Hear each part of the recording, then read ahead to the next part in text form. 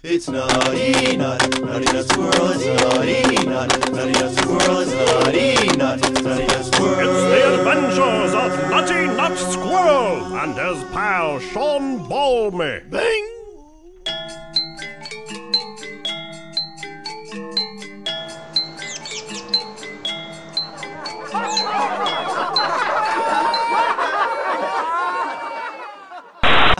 Just flush it and forget it.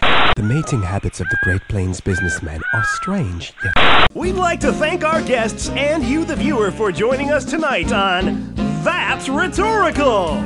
It's the show that asks the question, can you imagine a world without rhetorical questions? And means it, literally. Coming next week on That's Rhetorical.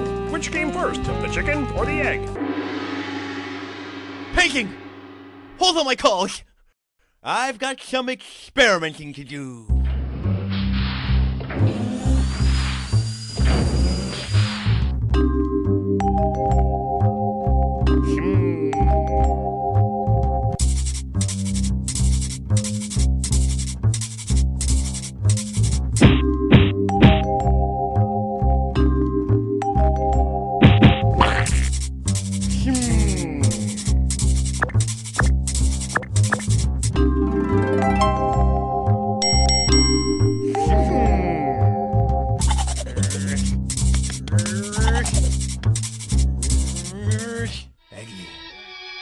Chicken, shaggy, egglorns, chigangalators.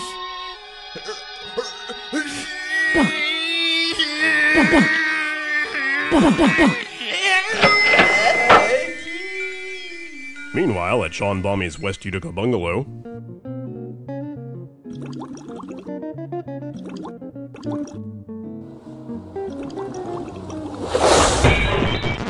Sean Balmy, there's no time. I've discovered the cure to the famous question, which came first, the chicken or the egg? The answer? 'Twas the male chicken. After all, it takes two to tango. But Nutty Nut, there's just one thing though. Yes, Sean Balmy. There's no such thing as a male chicken. instantly Nutty Nut Squirrel regains his composure. Well, if there's no such thing as a male chicken, then who's that guy? Cluck. Cluck cluck. All right, I admit it. I am no male chicken. My name is Duckhair Schwartz.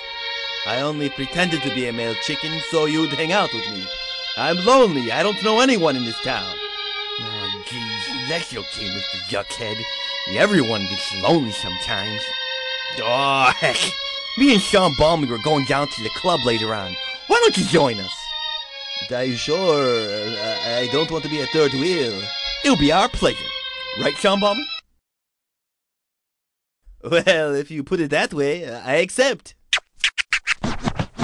Duck Club! Lord help me, I'm dancing, I don't believe it. Go Sean Balmy, break it down, Sean Balmy, break it down, go Sean Balmy.